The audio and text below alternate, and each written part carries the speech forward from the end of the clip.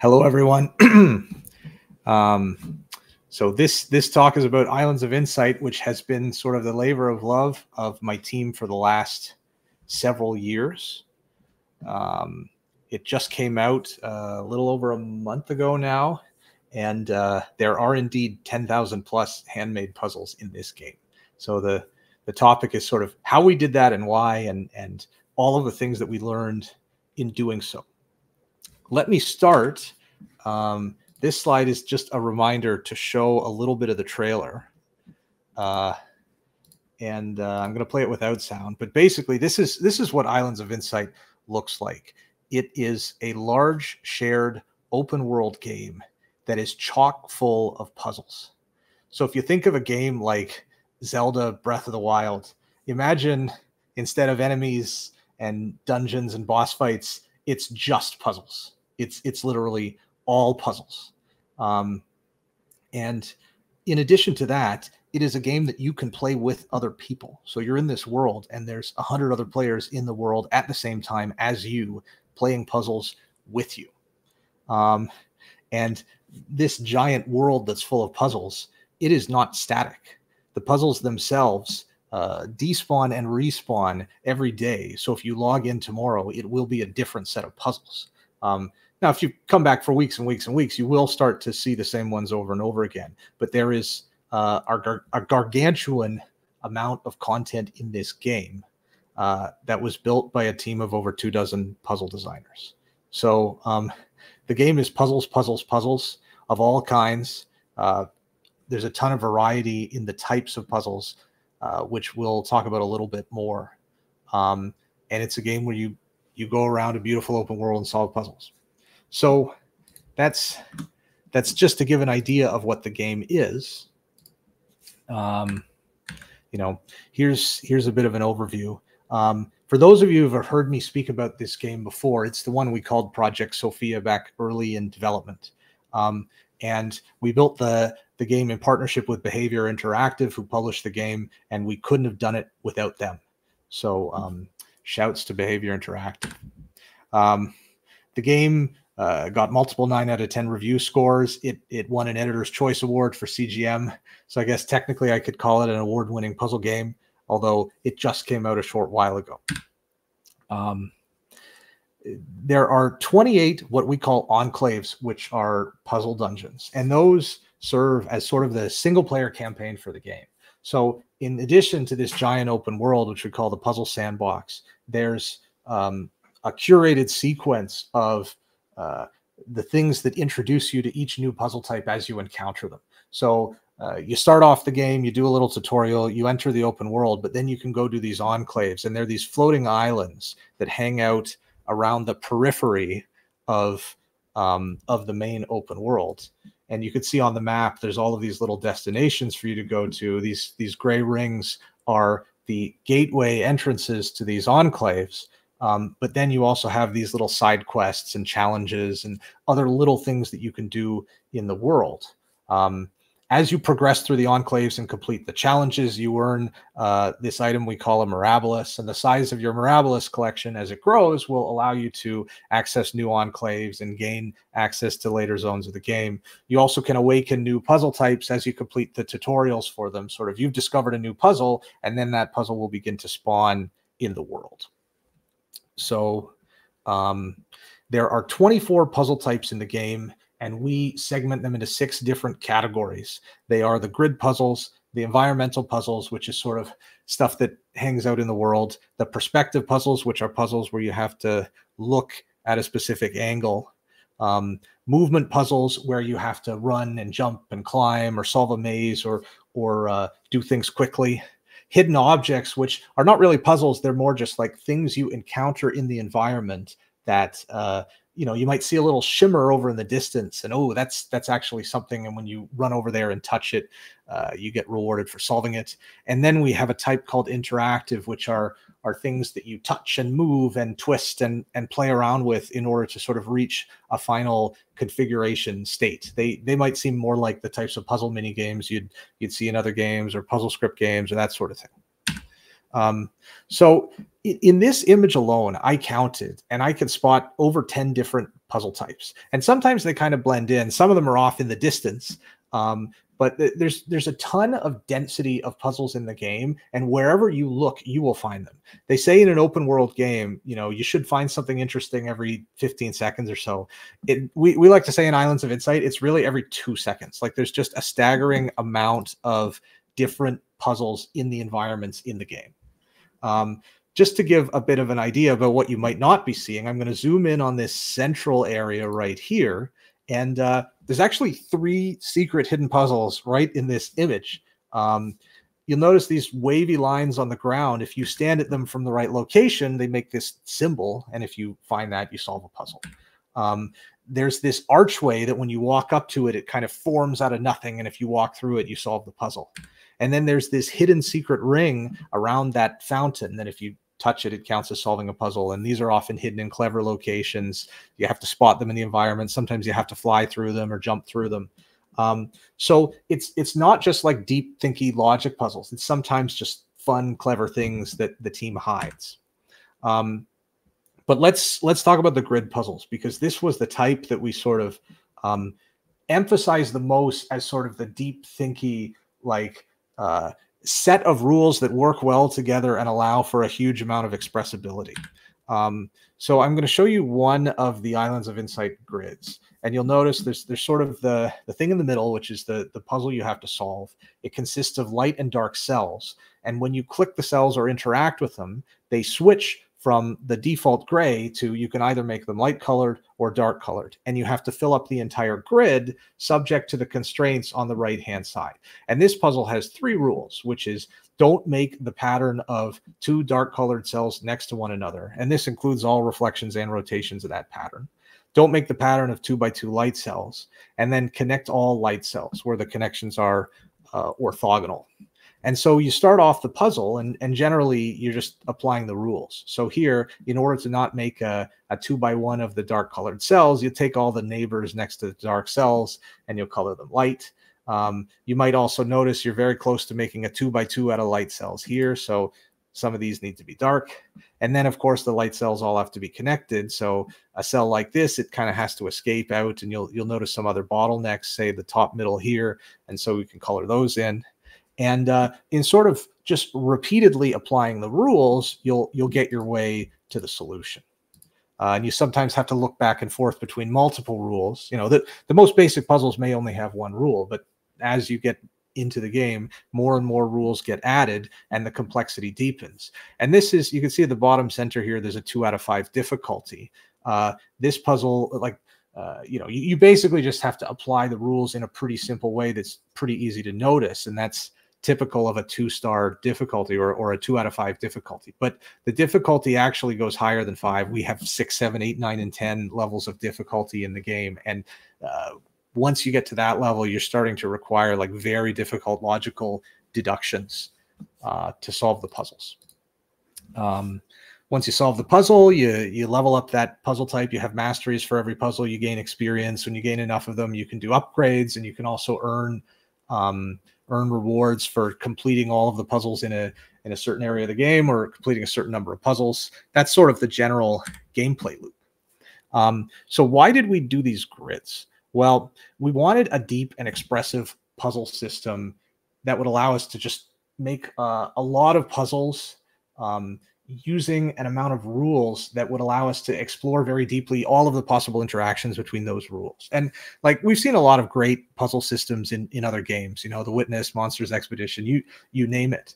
The greatest puzzle games, I think one of the things they all do is they have a great fundamental system that allows expressing many different ideas. And so we chose light and dark shading puzzles as our sort of canvas to paint on this system of different rules. And we considered every possible puzzle you could think of that could be expressed as a light and dark shading puzzle, you know, many types of pencil puzzles and other things. And from that, we sort of hand selected a set of rules that we thought worked well together, didn't collide too much, but also had interesting interactions when combined with one another. And there's also, you know, the basic features. We have a hint system, which we call Foresight, that I'll talk a little bit about later.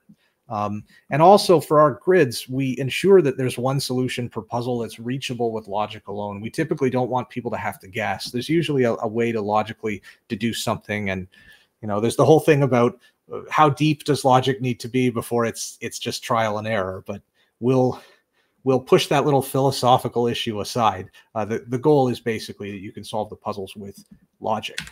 And the grids have a number of different rules, which you can see. Some of them are symbols in the grid, which have a certain constraint that must be obeyed. For example, the area numbers, they give the area of the region they're located in.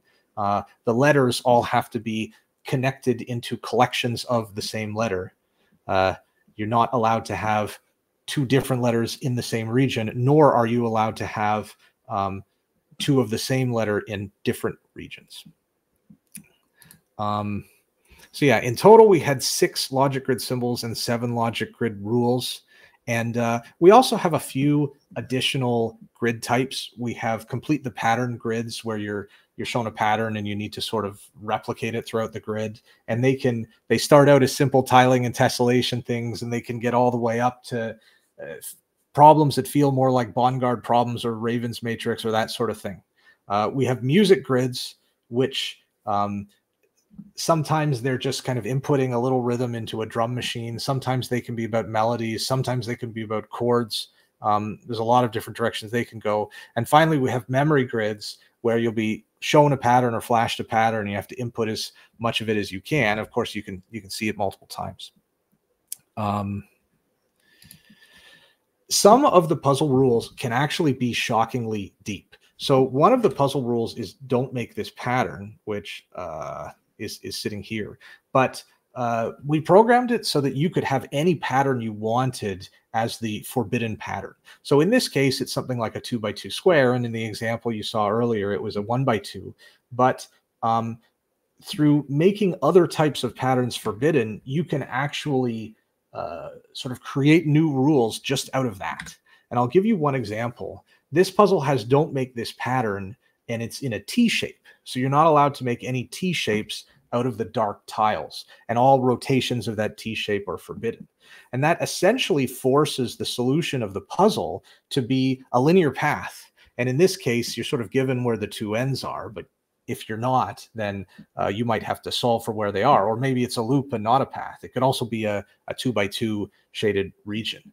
But this sort of allows us to create snake puzzles or path puzzles in a game that is ostensibly about light and dark colored grids. So don't make this pattern was something that we just gained so much mileage of. And the forbidden patterns, they can also contain multiple colors. So another example is if you take a 2x2 where 3 of the cells are dark and 1 of the cells is light, and you forbid that pattern, then that essentially forces all of the dark regions to be rectangular. So you can get sort of rectangle puzzles, rain clouds, maybe something like Shikaku if you had those types of rules in the game, that sort of thing, just from don't make this pattern. You know, there might be some sense in which don't make this pattern is almost like NP complete or something like that, right? You could build sufficiently difficult gadgets so that with don't make this pattern alone, you can express almost anything that can be expressed in a finite piece of the grid, right? So there's something very clever and interesting about it that we learned and discovered as we played around with it more. Anyways, this is the total puzzle count. And the goal was actually not this. Our goal when we started was 3,000 grids and 9,000 puzzles total. Not really for any particular reason other than I wanted to just say it's over 9,000 and use the Dragon Ball Z meme. But we ended up with a lot more than that. And you can divide it up in a few different ways. One such way is there are 1674 in the enclaves, and it's actually not just the enclaves, it's the enclaves and the side quests. So it's essentially the main campaign of the game. And then there's another 14.7K sandbox puzzles that spawn randomly in the 5 different zones and cycle every day. And if you want to divide it up by how they're created, there's sort of 1,100 that were computer generated of certain types. There were 5,000 hidden objects, and then there were over 10,000 handmade puzzles that were not the hidden objects. I mean, they're hand placed. But there were over 10,000 handmade puzzles about 40% of which were logic grids. So it's a lot. It ended up being a lot. So the question is maybe why? Why did we do that? And let me take you back to about 4 years ago when I was initially pitching this game. It was sort of the start of the pandemic, and all of the conferences of the year had all been canceled. And so I was pitching the game remotely because every conference went online. And the vision for this game at the time was like, look at something like Grandmaster Puzzles. If you're familiar with this, it's a blog that has the most brilliant and beautiful puzzles you could ever see. And there are many other blogs like it that have beautiful and brilliant logic puzzles. Sometimes they're by a single author. Sometimes it's a collection of authors that are publishing them together in a blog. But these puzzles are awesome. And I've written for this blog. I know many other people who have. And a question to me was like, what does it actually, how much does it actually cost to make that kind of puzzle? Like, those puzzles are so good, we should have them in video games. But what does it actually cost to do that, right? How much effort does it take? And I've revised the title of the slide to what does a high quality puzzle cost to make? Because there's lots of ways of making puzzles for cheap. But this is sort of what we found when we tried to make them for Islands of Insight. Is like, if you want to place a single hidden object, you can easily do 10 or 15 of those in an hour and still have them be in clever and interesting places. Obviously, if you want them to be in not clever places, you can just plop, plop, plop and put hundreds of them in an hour. But for a good one, you can still do quite a lot of them. And that makes the cost of them for somebody, a puzzle designer that's earning a good, good pay for their work, you can get those down to $2 a puzzle, right? Very simple environmental puzzles where you have to place 2 blocks or place a few hidden objects. They might be $5 each. Simple logic puzzles, somewhere between $10 and $15. A more complex environmental puzzle where you have to, like, we have racing puzzles where you have to touch multiple things, or these rings you have to fly through, we have to place multiple rings. They can be more. And for a more high quality logic puzzle, like the type that you would see on Grandmaster Puzzles, it's higher still. If you add in the cost of curation and testing and editing, like every puzzle that gets submitted, we still have to review it and make sure it's good and put it into the game and all that. But even when you add that, it's like $50, right? So the average marginal cost of one puzzle in the game is probably less than $50. And by that I mean, if we had to add 100 more puzzles, it would probably cost less than $5,000 more dollars, given where we're at now. And so a thought experiment is big open world games. They have budgets in the millions, right? Often in the tens of millions, and they're spending $1 million on characters or environments or several million on cinematics, right? But if really good puzzles are like $50 each, do the math, you could make 10,000 of them for $500,000. And if you're making a big open world puzzle game and content is king, that's a totally reasonable amount to spend on the main primary content of the game, right? So there's some economic understanding that an opportunity existed to make a game with a lot of puzzles that we didn't see anybody else doing. I make this joke that, like, if you look at The Witness, which is a brilliant game and I love it, a very uncharitable way of looking at The Witness is, well, it's like $10,000 a puzzle, right? If you look at how many puzzles that game has and how much it costs, right? Obviously, that game does some remarkable things with the puzzles, and it's way more than the sum of its parts. So I don't think that's a fair way of looking at the game at all.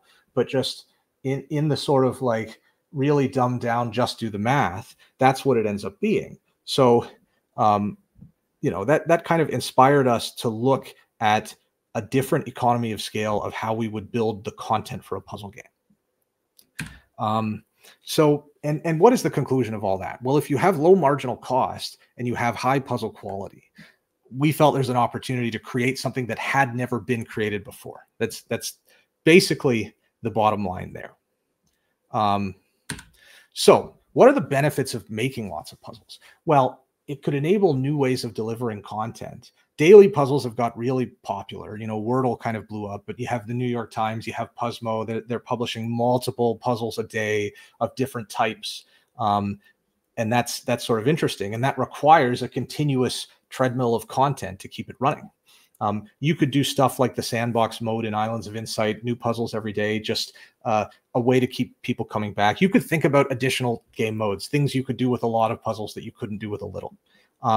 It also allowed us to improve the quality of the most important puzzles. Like when you have this library of 10K puzzles and you need to make like this dungeon that's early in the game and everybody's going to have to play it. Like you can go through and pick out the absolute best ones, the cream of the crop, the true gems, in order to have them in that very important place that every single person is going to interact with. And sometimes it's not always the most clever or the smartest. Sometimes it's the ones that just like people really love for some kind of weird reason, or the ones that were the best at teaching people something. And the other thing, and we'll get more into this, is that economies of scale are a virtuous cycle in production. Because if your marginal cost of making one puzzle is lower, then you can make more of them. But when you're making a lot of them, suddenly there's opportunities to save more on each puzzle. Like if you're making 10 puzzles, you probably don't need very advanced tools to do them. But if you're going to make thousands, then suddenly you can invest in your tooling, because that investment is going to have a positive rate of return if you're going to use it 4,000 times. Right. So that drives down the cost further. And so you get this virtuous cycle of the economy of scale of making a lot of puzzles. But there's a lot of challenges, right? Like we basically needed to, like at all times when we're designing puzzles, when we're figuring out tooling for them and figuring out how production works, we needed to keep in mind the need to maintain for most of the game that low marginal cost of content creation. A lot of things to think about and a lot of challenges. And that's kind of the heart of the talk. So let's talk about the design of the puzzle types. This is sort of the puzzle version of design for manufacturing. You know, I'll give the example of an aluminum beverage can, right? Why is it the way it is? Well, almost everything about the way a pop can is designed is so that it can be manufactured cheaply from, sheet metal aluminum, an ingredient that's relatively inexpensive. And so the same thing for us, like the types of puzzles we have in the game, they need to be ones where it's relatively quick to create individual instances and they're enjoyable for players even after playing them many times. So it can't be a puzzle where once you know all the tricks, it's boring. They also need to afford a good opportunity for the puzzle designers to really express themselves, to be clever and creative, and to kind of do unusual things that delight and surprise the players.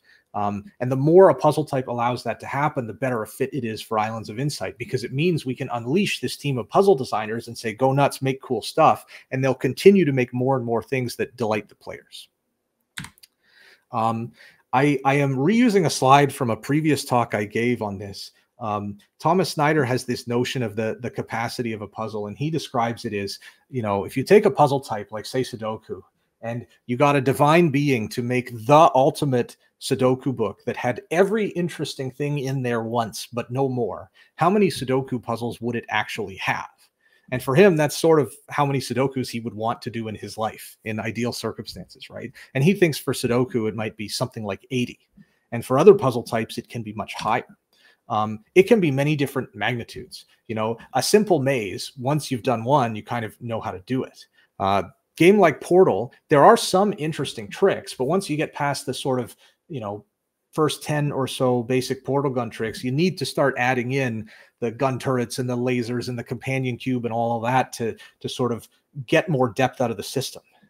So maybe Sudoku's like 100, a system like The Witness with a lot of different moving parts, and I would put Islands of Insight in here perhaps as well, is more on the range of 1,000. With Go problems, I honestly believe you can get 10,000 plus, because there's just so many things you could express. And I mean, I honestly kind of want to revise this slide, because I think the number 1,000 for The Witness is too low. After doing Islands of Insight, I think that puzzle designers are so clever and so creative. They have so many ideas. There's so many things that they can create from simple rules that there's way more you could do.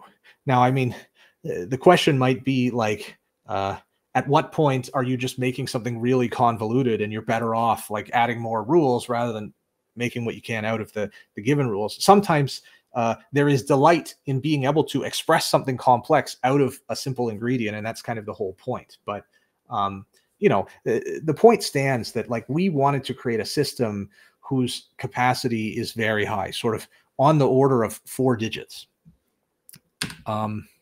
But we also found that restriction was a bit too much. Like a lot of players actually take a lot of joy and delight in applying the same tricks over and over again. Like when they learn X-Wings in Sudoku, they actually like doing a bunch of Sudoku puzzles and using X-Wings over and over again to solve them. They like practicing and applying things over and over. Some players just want to chill out. Like we found players who they're really good at solving puzzles, but their ideal flow state is actually just doing a lot of easy puzzles really quickly. And I think there are some types of heavily thinky games that they select for an audience of people who love the difficulty and love the sort of like bashing their head against the wall, trying to learn something really challenging. But there's also a lot of other audiences who love puzzle games, and that isn't necessarily the way they want to enjoy the content. So our approach is a lot more balanced. You know, we describe it sometimes as like a low dose versus a high dose experience. We also talk about flow puzzles versus gem puzzles. A flow puzzle is one where you never really have to stop and think. You're just kind of on autopilot the whole time. Like people who play Minesweeper, they'll open Minesweeper and they'll just go, go, go, go, go. Their mouse never stops moving. They're kind of on autopilot for most of the time. And a lot of players find that state really enjoyable, and that's actually what they want. And we tried to design the game, both the open world and the enclaves, to allow players to self-select into sort of what path they want it to be on. Like if they want to do the difficult content, it is right there. There are shockingly hard puzzles very close to the start of the game. We've seen YouTube videos of people who got trapped there for a long time and they're just beginning the game. You know, we might have gone overboard in that sense. But we really did allow players to kind of choose their own path through the game. The other thing it can do is it can ease players into difficulty. Like if somebody does a puzzle type and they do 10 of them and they're all relatively straightforward, and then they get to number 11 and then it's hard, we find that they actually become incredibly motivated to solve it. Sometimes it can even be a dangerous trap if the puzzle is too hard and we really want them to give up. But many players are afraid of difficult puzzles, and just giving them a lot of easy ones helps. I mean, I think this can be used in nefarious ways. If you see some types of these like predatory mobile games that will deliberately give a bunch of easy puzzles and then give you a hard one and make you spend money. But we don't have any of that here. It's just motivating players to love the game and to want to continue it. Let's talk about one puzzle type, which are these wandering echoes. And this is, it's not even really a puzzle. It's a type of mini game that you see in many open world games. And it's, you touch an orb and it runs away from you and you have to touch it a few times and eventually you catch it. And we have these in our game, as many other games do.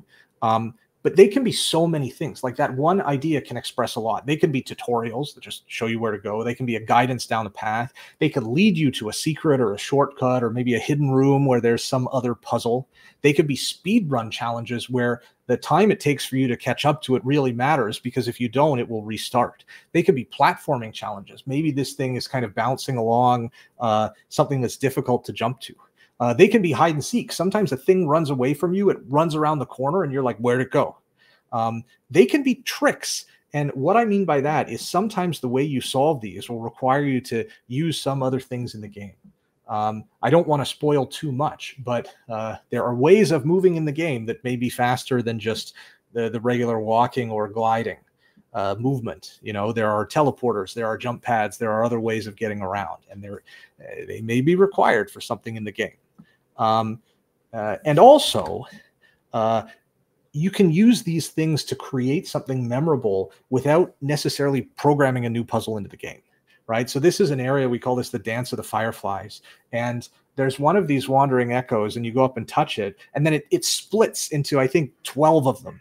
and they all start spinning around you, and then they all go off in their own directions. And you could solve them one at a time. You don't have to touch them all at once. But the point being that just by placing the puzzles in an interesting configuration, we're able to create something unique and different and memorable without adding new puzzle types to the game. So we found a lot of ways of using those ingredients and combining them to make something more than just here's another puzzle. And because we had so many puzzle designers and they're so creative and they come up with all these ideas, we really ended up with a lot of this kind of stuff in the game. Here's another example. This is a grid puzzle that you can find near the end of the single player campaign. And this one was sort of designed as a capstone to the sort of mandatory part of the campaign. And you can see there's 5 different rules on the right-hand side. They come from the 5 different chapters of the single player campaign, essentially. And there's all these different symbols, and there's these 9 different chunks of the grid, but they interact with one another, and you kind of have to flow the logic from one portion to the other. You know, it's a deeper and more interesting puzzle that is designed to be memorable because it comes at a certain time and it reflects themes in a certain way. And we do take the time to kind of put those little important gems in the game where we can. It's not just a bunch of, puzzle after puzzle after puzzle. We do some elaborate one-offs. These are things in the game that are just, uniquely created. They're often woven into the environment. This is sort of a grid puzzle that lives physically in the world, and you have to figure out what it means and solve it. These floating stone things over this temple here, they are a puzzle, and I will not spoil what it is, but they mean something. This we call this the all-seeing monolith. And it basically is just a puzzle that helps you find interesting locations in the map, and then they sort of reveal these lasers, and you have to chase them down and find more of them. But this is not a puzzle that we have hundreds and hundreds of in the game. We have exactly 5 of them. So we do sometimes put in the higher effort on specific things, but we know that these things are not scalable in the way that we want all of the other content of the game to be. So we kind of pick and choose and mix and match and try and find a good balance. When you go to implement the puzzles, the simplest thing is almost always better. The fact that we're doing a multiplayer game, and I mean, it's an online game with persistence, it means that certain types of bugs become more difficult, right? Like there are certain types of bugs where you might have to deploy the game to Steam in order to even reproduce the problem or to identify what's going on. Like when you make a little local build, the bug might not even exist, right? So that increases the cost of QA. It increases the cost of reproducing bugs, checking if they're fixed, and the bugs themselves can be a lot harder. So the cheap bug to fix is always like, oh, the puzzle is broken, it's play strong, it has no solution, because you can check those things locally, you can fix them locally, you can see that the fix is done. And typically only one person is needed to do that, and it's often a 5 or 10 minute thing. So we try to implement puzzles in a way where we simplify stuff down to the bare bones basics and create less of the costly bugs and more of the cheap bugs. I mean, we don't want to create more bugs, but we prefer the bugs to be the simple ones. The whole team had 27 puzzle designers, and you can see them there listed in the credits.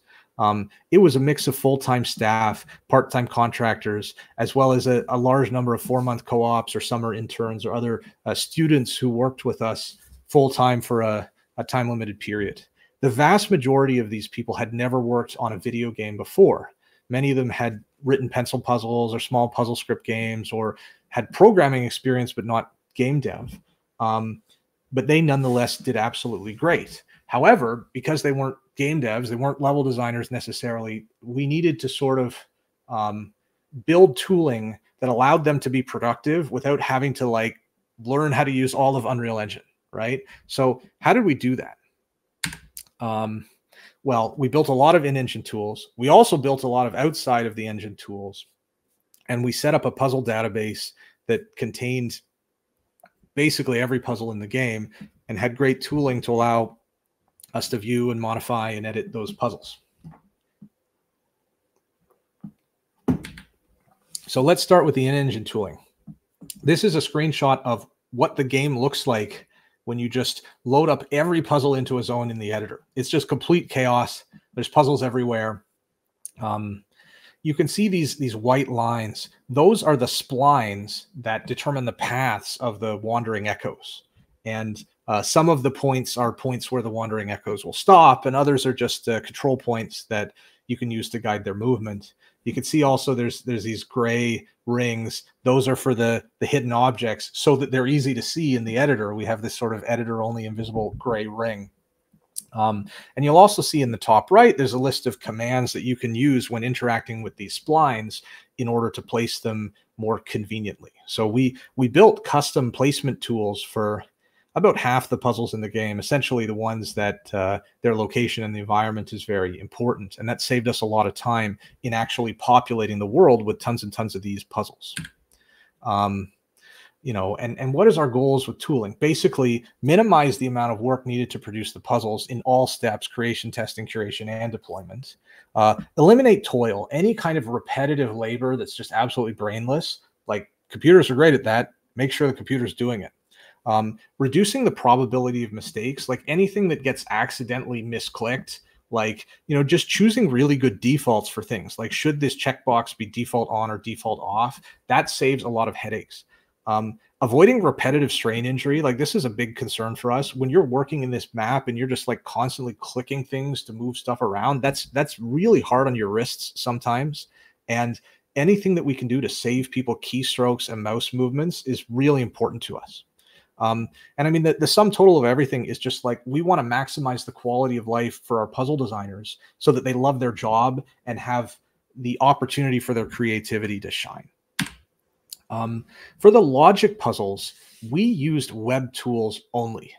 You know, we used simple HTML tools, simple human readable puzzle formats.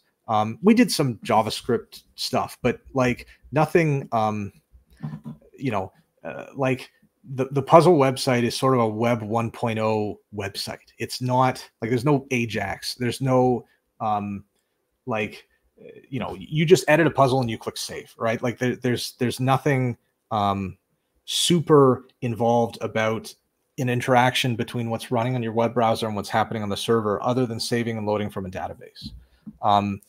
You know, we found many of the people that wanted to work with us, they didn't even have PCs that were powerful enough to load up the game in Unreal Engine. And these are people who are not submitting thousands of puzzles or working for months. These are people that we just like, we want to get a few puzzles from them. They might submit a few dozen. And so we don't want them to have to like install an engine and load up a game just in order to make a logic puzzle. So using web-based tools solved that problem, and it massively increased our submission rates and the overall level of participation from these wonderful puzzle designers. It also allowed us to test and curate puzzle packs without having to open the engine every time. Like when you're making a big open world game, by the time you get to the end, even just hitting compile can be 5 or 10 minutes. And it really does help if you don't have to do that. This is a screenshot of the tool that we use to edit the logic grids. We call it SOPACT, which stands for Sophia Puzzle Authoring and Curation Tool. It is a private fork of the MIT licensed Puzzlink or PZPRv3 repo, which, if any of you want to make a tool, this is free to use, or it's a free place to start. You can see it has all of the rules of the game in there, and you can basically make a grid, test a grid, record the solution. You can time the solutions. There's a lot of helpful things, like all of the most commonly used no pattern templates are all at the bottom, so you can just click them so you don't have to enter them manually over and over again unless you're going to use an unusual one. We just did everything we could to make this as simple and as straightforward as possible for anyone who's editing or designing a puzzle. We had other web tools for some of the other puzzle types. This is a rolling block puzzle. This is a match 3 puzzle. You can just create them in a little website, export a file, and that's it. It goes into the game. The puzzle database had a lot of features by the end. We could tag puzzles with different rules that they used. We had scripts to automatically tag puzzles so we could sort them into which zone we wanted them to spawn in. You can search by tag or by name or by author, by date, basically anything. Of course, you can edit the puzzles. we recorded the solution to every grid in order to facilitate the hint system. We would do a very specific recording where we solve the puzzle in order from most obvious step first always. And then we point out to the player by flashing a cell in the grid what the next place is in the grid that they haven't looked at yet, just as a way of guiding their attention to a place where they can make progress. And that's our hint system. But it was made possible by the fact that we had this database that allowed us to record all that information. We also time the solution so you can see how long somebody took on one of these grids, and that might give us a hint as to whether or not it's difficult. It also allowed us to share a puzzle with a link just over Discord. We work on Discord. If you work on Slack or Teams, it would be the same thing. As well as to sort puzzles in spreadsheets or docs just using links, because you wouldn't believe the number of times you're looking through a document and you want to see what's this puzzle again, or you want to change it, and having to like type the number in and search it and click it. Like, it's so much time you'll save by just making everything a link. Of course, the difficulty ratings are stored in here. Every puzzle has a comments feed and everybody can edit it. Like, it's not complex. It's not like a forum. It's just one text field and people can sort of edit it and hit save. If two people do it at the same time, probably one person's is going to get nuked, but who cares, right? Like, simple, efficient, lean tooling is what we have here. It also allows us to set when puzzles are live. You know, in theory, that could be used for all kinds of things that we're not currently using it for. But yeah, it was a really powerful tool that we built. And if we ever had to do something this big, I would 100% do just about all of these things again. We always get this question about what about computer generation? And by that, I don't mean like generative AI or anything like that. I just mean like using algorithms to help you generate puzzles. And we experimented a lot with sort of classical puzzle generation algorithms. And depending on which puzzle type, it can be absolutely fantastic or it could be horrible. In the best case, you get puzzles that are better than a human could ever make, or it could be the key to making a new puzzle type work entirely. You know, in a good situation, it produces consistently good and varied puzzles for sort of, I guess, marginal cost almost zero. Sometimes it produces average quality puzzles that need a lot of tweaking or curation, and you have to throw a bunch of them out. In the bad case, it's time consuming, it's hardly worth the effort. And sometimes it's just an enormous time sink that yields nothing of value. You write all these algorithms and, you know, it doesn't end up creating what you want. And we experienced, I think, all of the above. But often we found it's just a good middle step. Like, if you generate a bunch of puzzles and then you curate them and tweak a few of them, that can be a way to save a bit of time. And your generator doesn't need to be perfect. Like, if your generator makes 50% great puzzles and 50% garbage, like, that's probably good enough, because if you're testing a bunch of puzzles and picking out, say, 100 good ones to ship in the game, you know, you could either improve your generator from 50% to 70% or 80%, or you could just like test an extra 50 puzzles. And that's probably less work than improving the generator. So the point at which you should stop making the generator better may be way less if you just need to select a subset of its output. We often found that our puzzle team could outperform the generators. There's this an example in one of the Quest for Perfections of the game where we had a bunch of generated logic grids for a QFP, and I think we didn't like them, or they were too hard, or we didn't have an appropriate set for the first chapter. And Jeffrey Barden, who I can see he's hanging out in the chat, he went and he did like 50 or 60 of them in one afternoon. And they were simple puzzles for beginners, small grids, you know, 6x6-ish grid sizes. But he just knocked them out. And they were all amazing, high-quality puzzles. And no matter how good the generator was, you'd probably have to spend more time than that just looking through its output in order to find that many that were that good, right? So there are scales at which generation is great. You know, if you need 100,000 puzzles, you know, I've seen games like 14 Minesweeper variants that have a even larger scale than we have, and it's through that means. But you may not need generation as much as you think you do. Let me talk about another puzzle, the shifting mosaic. This is a puzzle where you slide the blocks around, and your goal is to get the gold-colored block into the gold-colored region. I'm going to give you, this is a traditional puzzle called Klotsky. And the shifting mosaic is basically similar to this type of puzzle. In this case, you have to slide the red block out the bottom, but in our case, the goal can be anywhere in the grid. Let me show you one example. This is one from our game.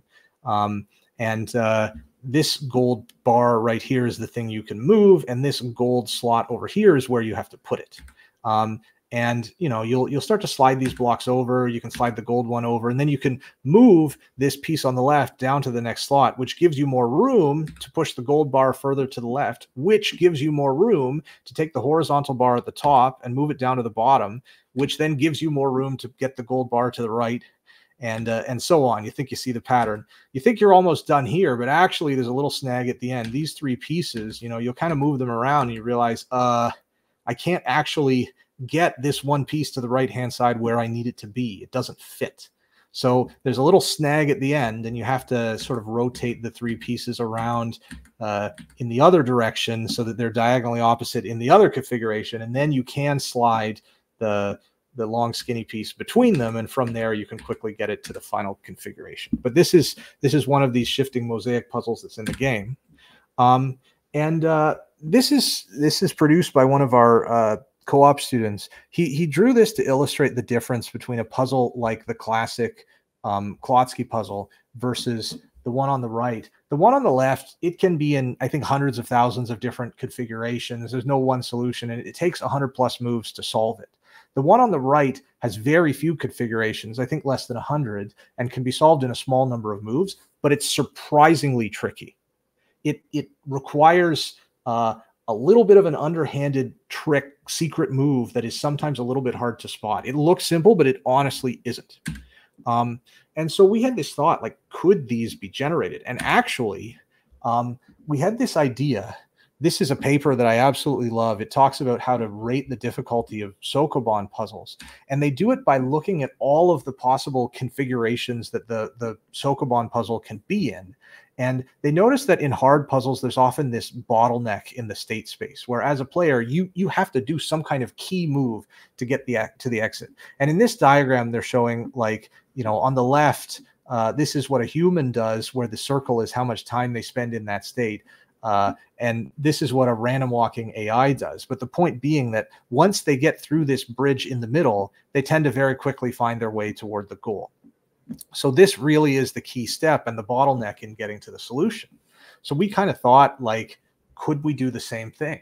And this is work by Yang Zhang, who's one of our summer students. And we developed this method that creates randomized puzzles according to some heuristics, analyzes the state space graph, and kind of, tweaks the puzzle a bit if it's too easy or too hard, but essentially produces shifting mosaic puzzles.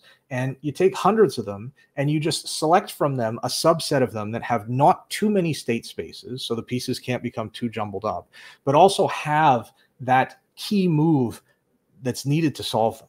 And the way you find puzzles with key moves is you have to have an articulation point or a cut vertex in the state space graph. And at first we thought maybe you just need a high in degree, because many times when you have that articulation point, it's kind of just like a trivial move at the start of the end. It's not something interesting.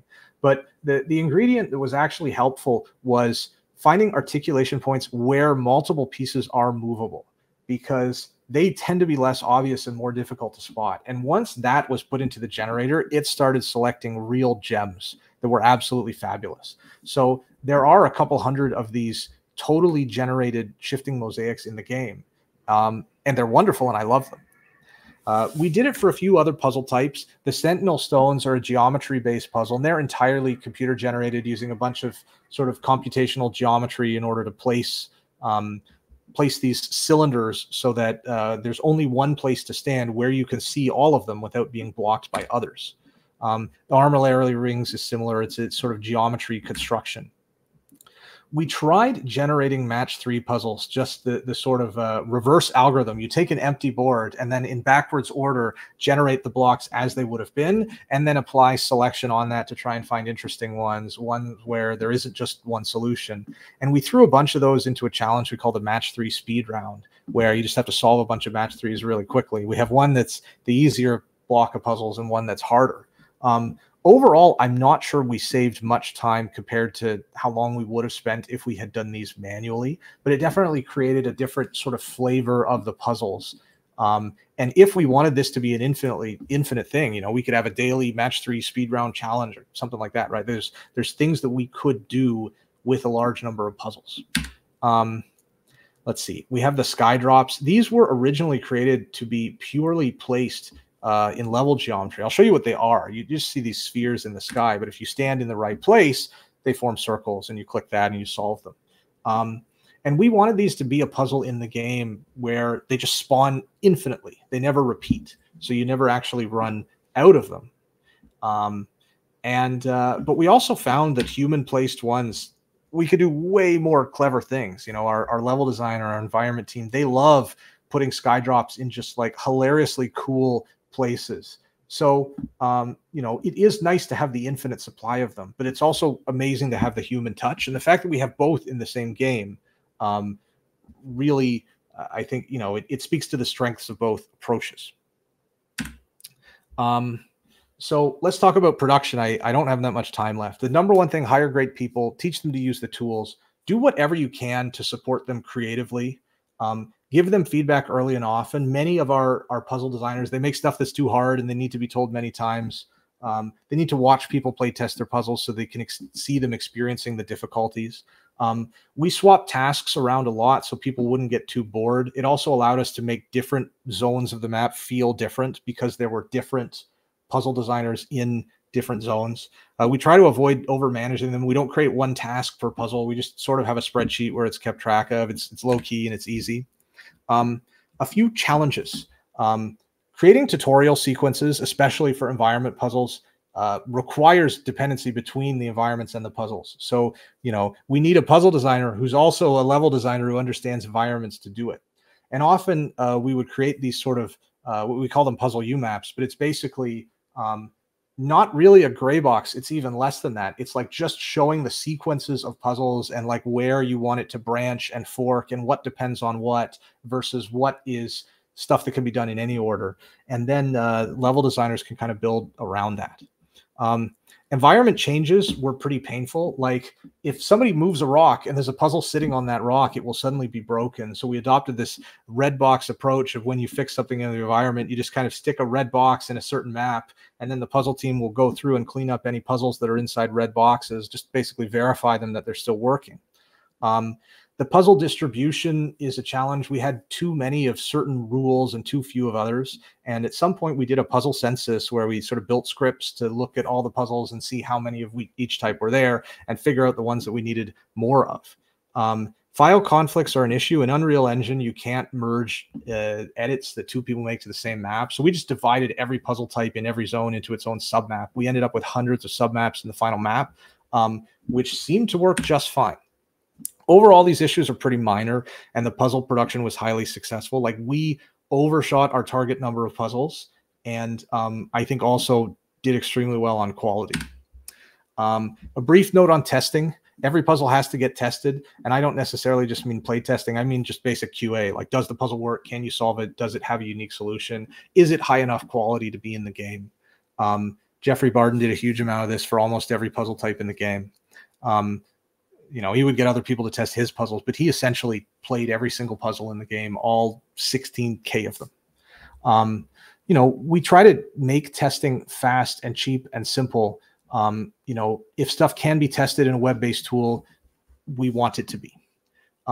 You know, there's this mantra in QA that like QA should only QA on packaged builds. And like, we had to abandon that because it just added too much inefficiency to the process. Like there were many puzzles in the game that we only tested them in the editor. We never tested them in game, but we never had a problem with that. You know, fixing problems quickly, like our QA staff, they were all puzzle designers. They were all people who know how to fix a puzzle, and they all submitted and made puzzles themselves. So it removed a communication step in fixing a broken puzzle or anything with an issue. Let's see, curation.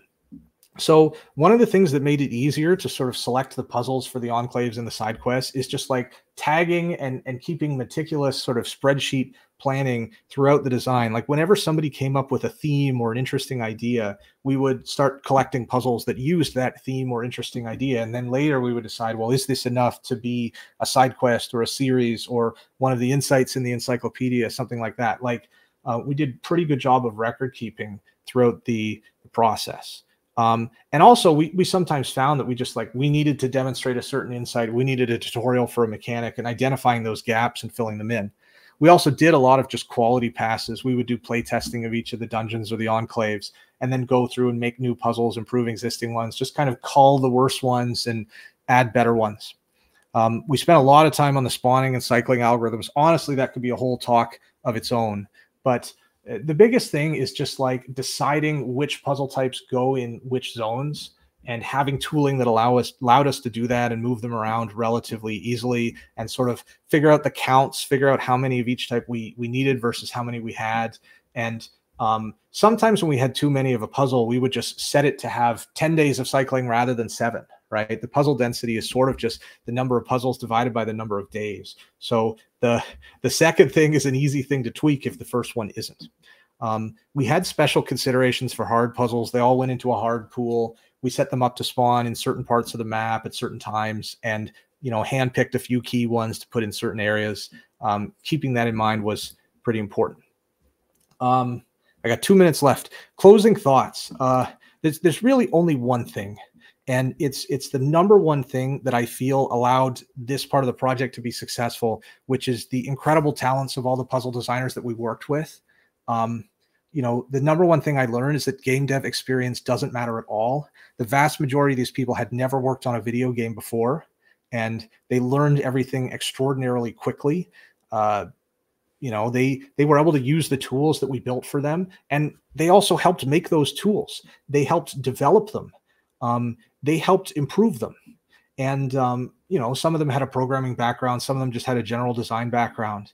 But a lot of the most valuable contributions we had came from first timers who, some of them had never had a real job before. Some of them were university students that just had a summer off. And, you throw them into an environment where they can thrive, and they absolutely crush it. So just do whatever you can to make them happy and motivated, and they will reward you with some of the most beautiful stuff you'll ever see. One other note, please check out Islands of Insight. It's only been out for a month and a half, so not a lot of people have played it yet. If you haven't, please check it out. It's freaking awesome. That's it. Thank you, Elyot. It just takes me a second to jump back into the call here. Hello. Yeah, thank you so much. That was amazing. And I'm glad you highlighted that in your conclusions. You gave 20-something people jobs, people who just love making puzzles, and you gave them jobs. That was amazing. There was lots of love for the talk in the chat. I think we might not have any time for questions, though. Yeah, I may just go through the chat on YouTube and kind of add some people and reply to them. Yeah, absolutely. That would be amazing. One final plug is we are, we're interested. We're looking forward to new projects, and some of those puzzle designers, those amazing people, they are available for new work. If anybody knows of anything or is interested in working with us, let me know. Let's keep those puzzle designers in work, making great puzzles. I love finding jobs for incredible puzzles. Absolutely. All right. Thank you, Elyot. And